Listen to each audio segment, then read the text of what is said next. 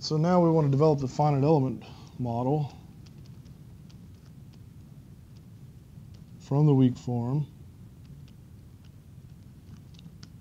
And it's no different here. We have that u of x and y. We're going to approximate with u of h, x, y. And that's going to be the sum of j from 1 to n, nj, uj.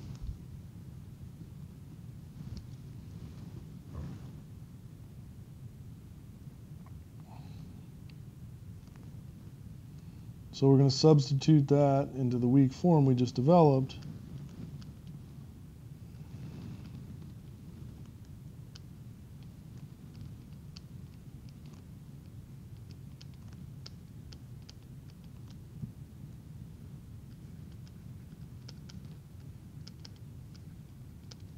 Summation applied, of course.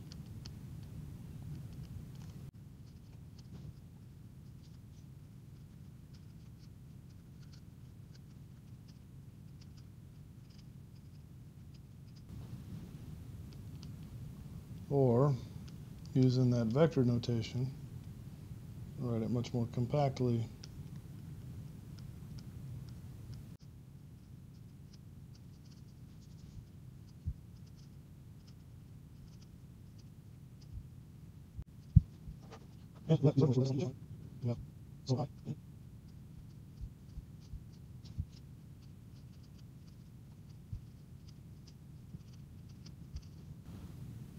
And we pulled the constant uj out here.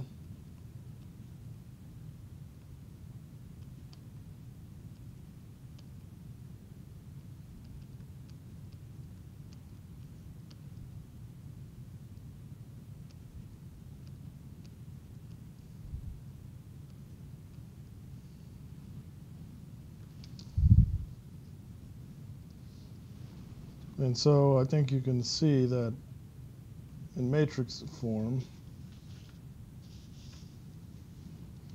this is going to be our stiffness matrix. And what's left will be the right-hand side. So we have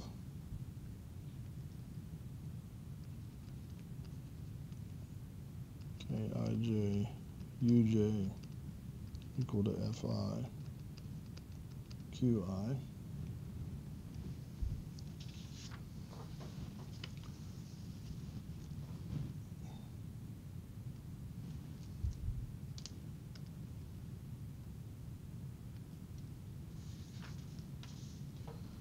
Or in matrix form, K, which is a second order tensor, U equals to F, which equals to F plus Q.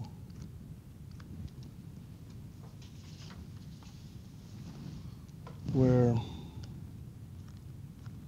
K, we use the compact notation here, is B transpose C B dx dy.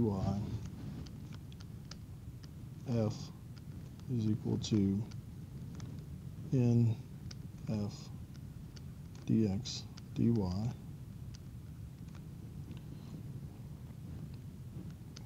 And Q is equal to n Q ds.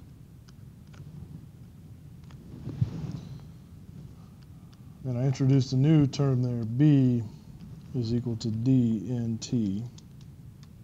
So remember, D is the differential operator. So that's equal to N1 with respect to X. So they're using the comma notation for differentiation, right? N2 with respect to X. N.